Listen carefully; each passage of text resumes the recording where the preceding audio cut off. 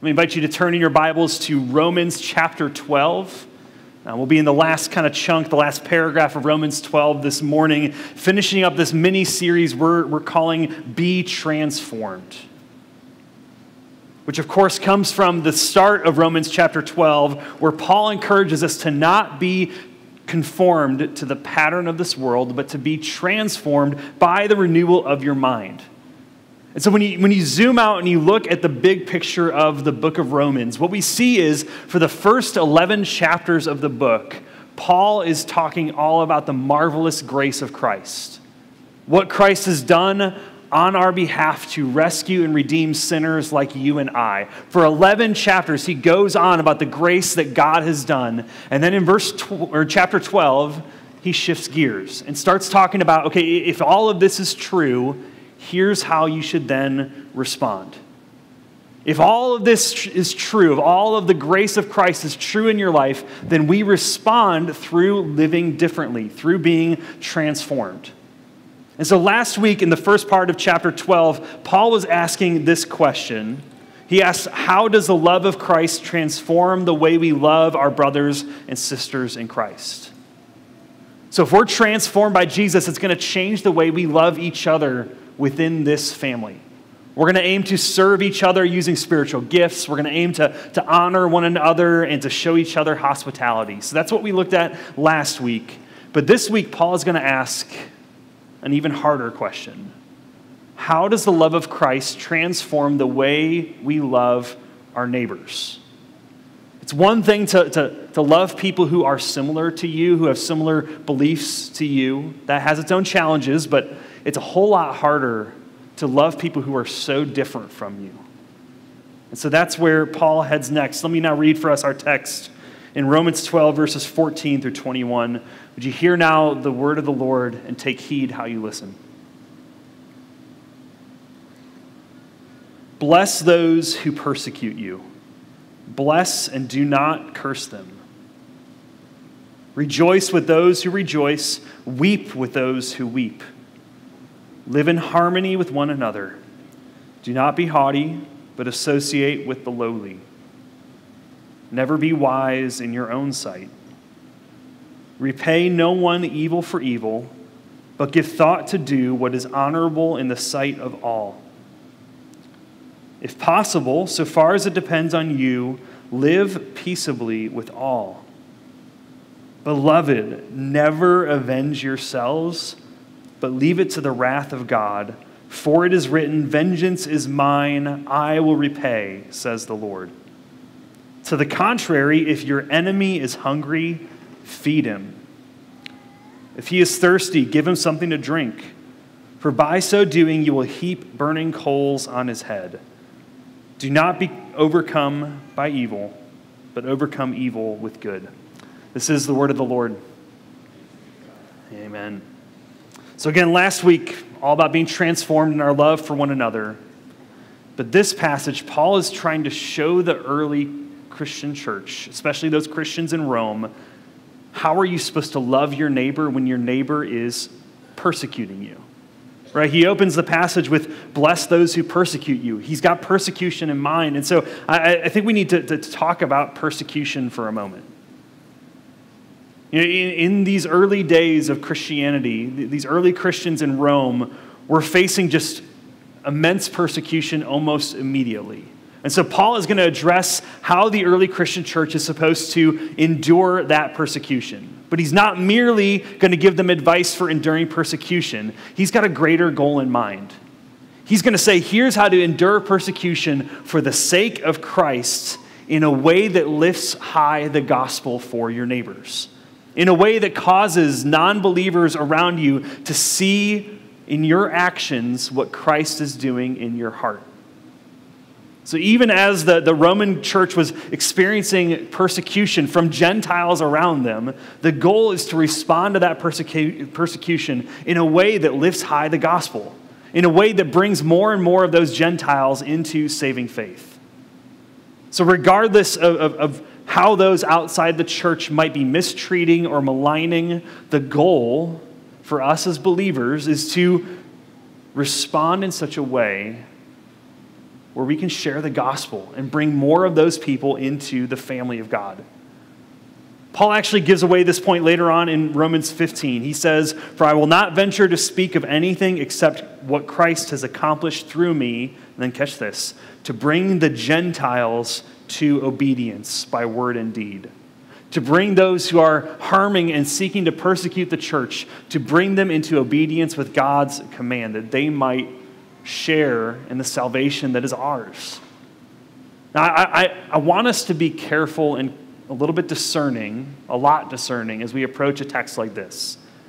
It can be tempting for some Christians to draw direct parallels between the early church and what they were facing and what we as the American church are facing. There can be a temptation to see some of the political unrest and popular movements in our country and think that we as the American church are facing the same kind of persecution that the early Roman church did. And I don't want to minimize the problems we're having as a country and how those might impact the church. But I think we need to pause and remember some of the severity of Christians around the world and the persecution that our brothers and sisters in Christ are facing in other areas. Just by way of example, Christians in Nigeria at this moment are facing violent persecution at the hands of Islamic extremists. They covered an 18-month period from 2021 to the middle of 2022, and in just 18 months in the country of Nigeria, 7,600 Christians were murdered for their faith. North Korea, simply owning a Bible is basically a death sentence. Churches in China, to this day, are required to have signs up in their sanctuaries proclaiming their love and obedience to the Communist Party. Last year alone, it's estimated that 5,000 Christians were murdered for their faith around the world. Now, in God's providence, you and I don't live in a country where that persecution is happening. It's not to say the U.S. couldn't go down that road in the future. Lord willing, that will never be the case. But at least for now, in God's providence, that's not the kind of persecution that you and I face day to day in Northwest Indiana. So how do we then, as believers in 2024 in this part of the world, how do we approach a text like this where Paul's giving advice and wisdom and exhortation to believers facing incredible persecution? I would suggest kind of three ways we need to approach this passage. First, this passage is a call for us to pray for the persecuted church around the world. We did that just a few moments ago in the pastoral prayer, and at the end of the sermon, I'm going to pray again for Christians around the world facing persecution. But I would encourage you to make that a part of your regular rhythms of prayer. Pray for your brothers and sisters in Christ around the world because Lord knows they need our prayers. Okay, second way we need to approach this passage is to see it as a call to prepare. I mean, I'm not a prophet. I'm not a son of a prophet. I don't want to try to predict the future. But it's possible that great persecution could come for the church in America at some point in the future. Lord willing, it won't, but it could. And when it comes, if it comes, we need to be prepared to respond in the same way Paul calls us to respond in this passage. Third, this passage is a call to consider how we are to treat our non-Christian neighbors.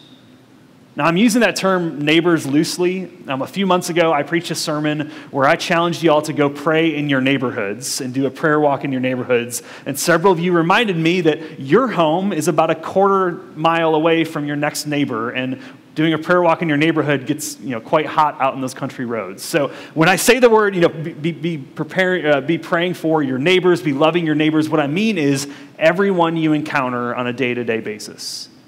Whether your physical neighbors in your neighborhood or your coworkers or the people you encounter at the grocery store, all of them are your neighbors if you walk past them, if you talk to them, if you see them. So this passage is a challenge for us to think about how we interact with those people. Even if our neighbors are not persecuting us, our aim is still the same as it was for the early Christian church. Our aim is to love our neighbors with the love of Christ so that they might come to know Jesus. Whether they're persecuting us or whether they're just simply ambivalent towards us, our goal is for our non-Christian neighbors to hear the good news of the gospel and to become part of the family of God. That's our aim. So I think this passage, it's really a call for you and I today to live a life that displays the gospel. To live a life that lifts high the gospel, especially in how we love our neighbors. So let me give you kind of our outline for the rest of our time as we walk through the passage. Lifting high the gospel looks like three things. Lifting high the gospel looks like loving with humility.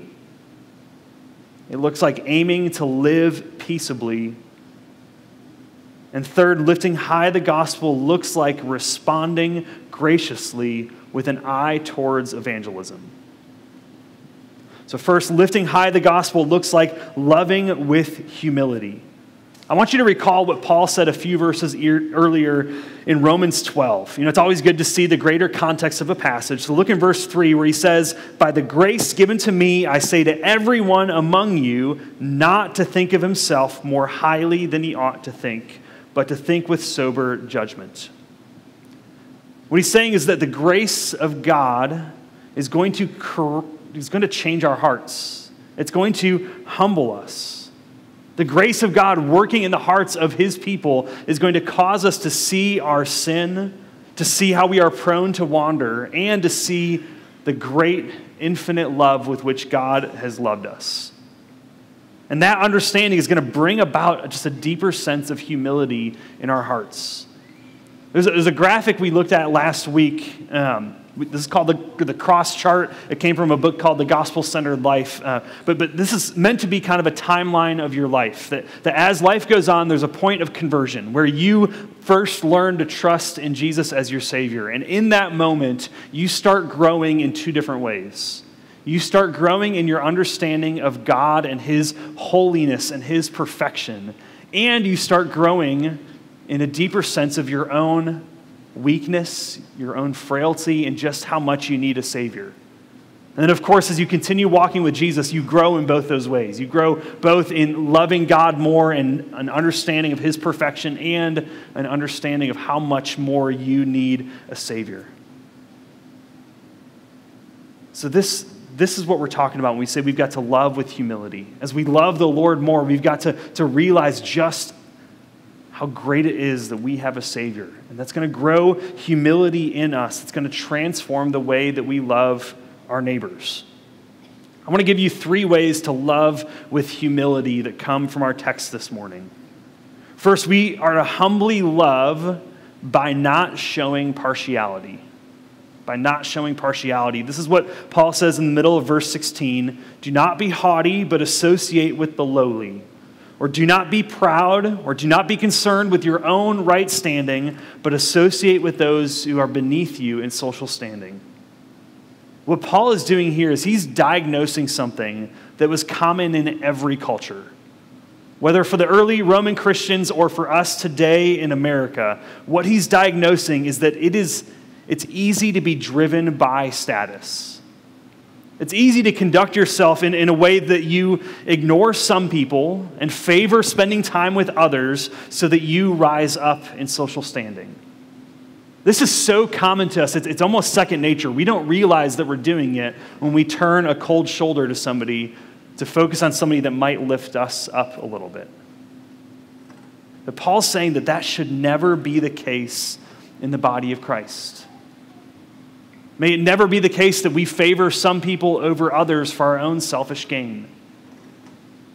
Now, you might hear echoes of James chapter 2. And I want to read a kind of a bigger section of James chapter 2 where he gives a specific instruction to the early church as a warning, saying, this could happen. Don't treat each other this way. Let me read it now. "My brothers, show no partiality as you hold the faith in our Lord Jesus Christ, the Lord of glory." And he gives this example.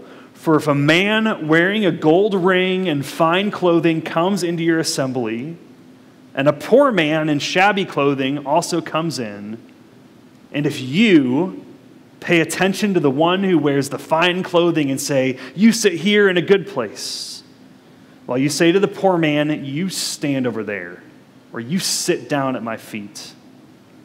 Have you not then made distinctions among yourselves and become judges with evil thoughts? If you really fulfill the royal law according to the scripture, which says, you shall love your neighbor as yourself, you are doing well. But then hear this warning. If you show partiality, you are committing sin and are convicted by the law as transgressors. Now that's quite a stark warning against partiality. And so if we as believers are supposed to think about loving our neighbors with humility and lifting high the gospel in our communities, it's going to change the way that we interact with every one of our neighbors. This kind of humility is going to push us to love our neighbors with great self-sacrifice, especially the ones that are the hardest to love.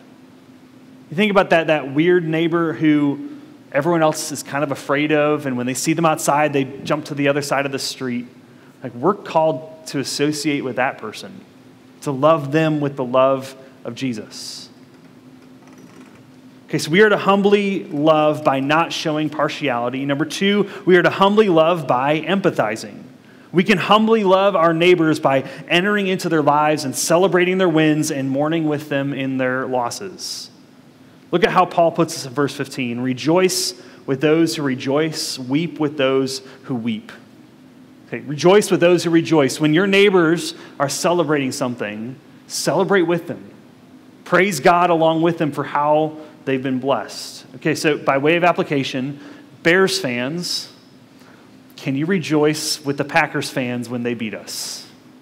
You said no. Yeah, okay, that's too high of a bar. Okay, but then more seriously, Paul says, weep with those who weep. This is where I think we can get really practical. To weep with those who weep. When our neighbors are mourning, when they walk through adversity, we've got a privilege to mirror what Jesus has done for us in how we love them. I mean, just recall in the Gospel of John when Lazarus died, and all of Lazarus' friends are mourning his loss. You remember what Jesus did? He wept. He wept along with them. For those that are hurting, when we see our neighbors in trouble, sit with them, pray with them. I mean, be willing to just not have the right words to say, just be there. Just showing up means so much. Okay, middle school and high school students, I want you to key in here for a second. I have no doubt that at some point in the next few years, you're going to have a friend who comes to you in tears. Some big problem just happened in their life and they're crying, and for whatever reason, the Lord brings that friend to you. And they're crying to you and asking you for help. I want to give you a little wisdom here. Do not feel like you have to have the right words to comfort that person. Don't feel like you've got to solve their problems or offer some great platitude of wisdom that will help them through their trouble. No, what you can do is what we're called to do here, is to weep with those who weep. Third way we can humbly love is by leaning on the Lord's wisdom. At the end of verse 16, Paul writes, "Never be wise in your own sight." You think about earthly wisdom, wisdom from below. Selfish wisdom would never bother to weep with those who weep, would it? Selfish and earthly wisdom would only associate with those of a higher class so that we can rise up in social standing. But if we've been transformed by the gospel, by the renewing of our minds, it's going to flip all of that on its head. We'll seek to be wise in the Lord's eyes, meaning we're going to follow his wisdom, even when earthly, selfish wisdom would say that's foolish. You can think of Proverbs 3, 5 through 7. Trust in the Lord with all of your heart and do not lean on your own understanding. In all your ways acknowledge him and he will make your paths straight. Do not be wise in your own eyes. Fear the Lord and turn away from evil. If we're going to humbly love our neighbor, it means we've got to lean on the Lord's wisdom. We've got to trust that his ways are better than our own. So when he calls us to love those who are persecuting us, that doesn't make sense from an earthly standpoint. But from a heavenly standpoint, that's exactly what we're supposed to do. We need to trust that when he says to sacrifice your own comfort to love someone who's really, really hard to love, trust that that's worth it. And when we do that, it lifts high the gospel, doesn't it? When we follow God's wisdom, it's going to result in rejoicing with those who rejoice, in weeping with those who weep, in not showing partiality. Doing all of that is going to lift high the gospel.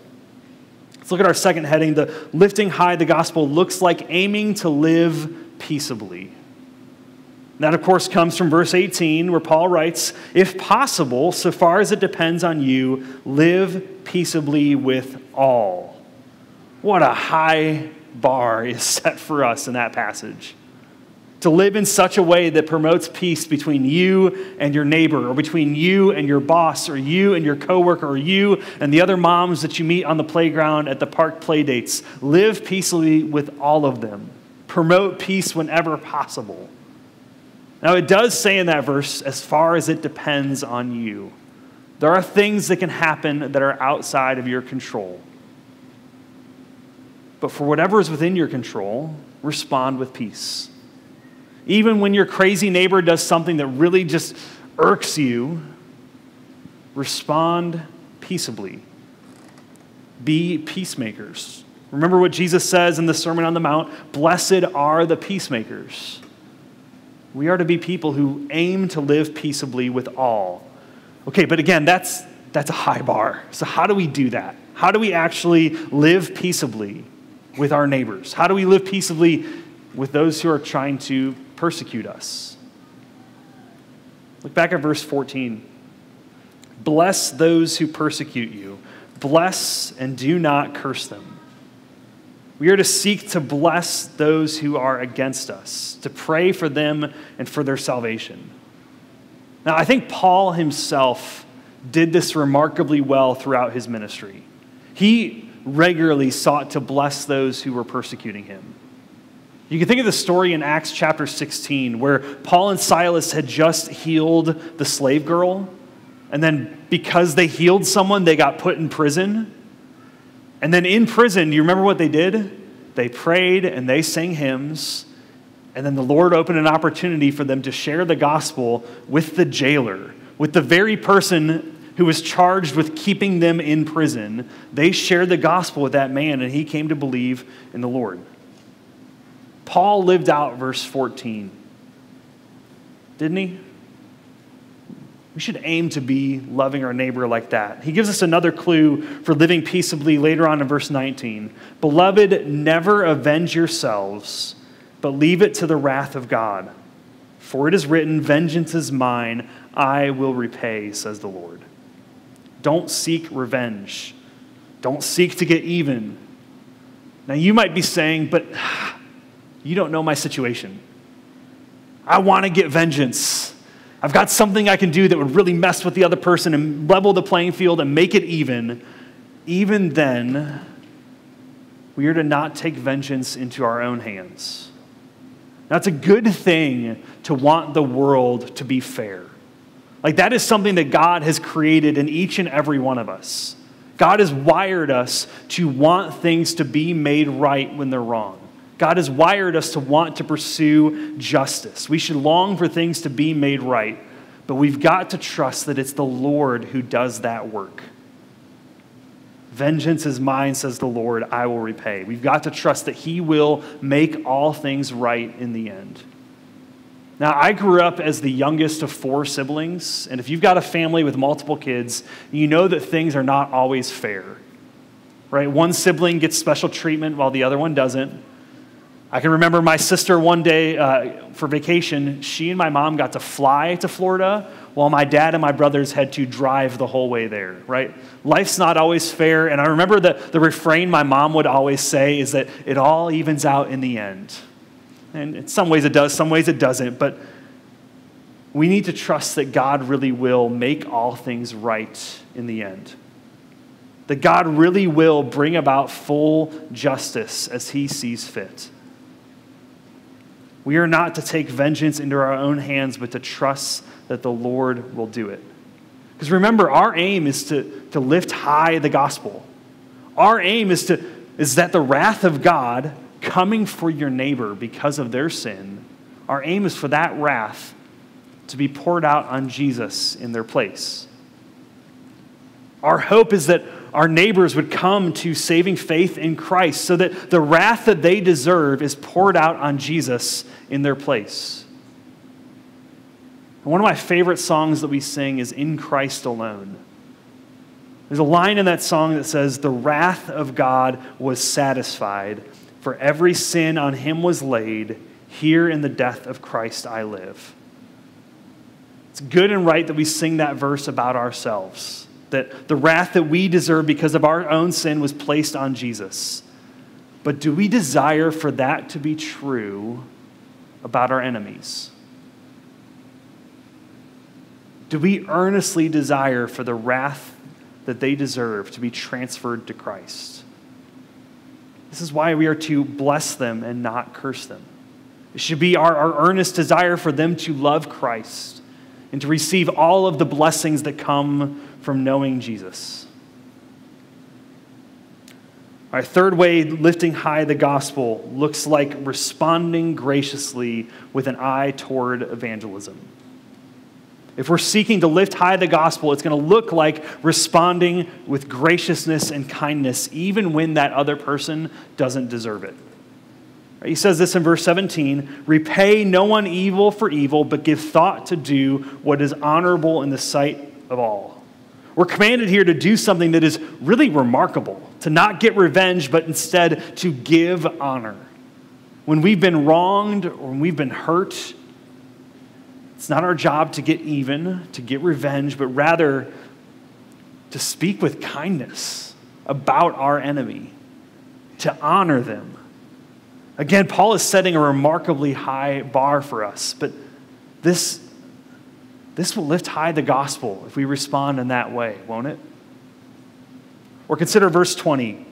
To the contrary, he says, "If your enemy is hungry, feed him. If he's thirsty, give him something to drink, for by so doing, you will heap burning coals on his head." Responding graciously means going the extra mile to help our enemy. Okay, this is countercultural in every culture. Whether in the early Roman culture or us today in Northwest Indiana in 2024, treating your enemies this way is remarkably countercultural. This doesn't make sense from an earthly perspective. This is one of those moments where we've got to trust that the Lord's wisdom is higher than ours. We've got to trust that he will make all things right. I want to talk just briefly about the end of verse 20. There's that weird phrase where it says, "For by so doing you will heap burning coals on his head," because that certainly sounds like vengeance, right? Putting coals on someone's head so their hair catches on fire. This is a turn of phrase in the original Greek that we don't have a translation for in English. This is not a phrase that you and I use today. But I think when you look in the context of the thinking about persecution and responding with graciousness and kindness, I think that phrase, heaping burning coals on their head, means this.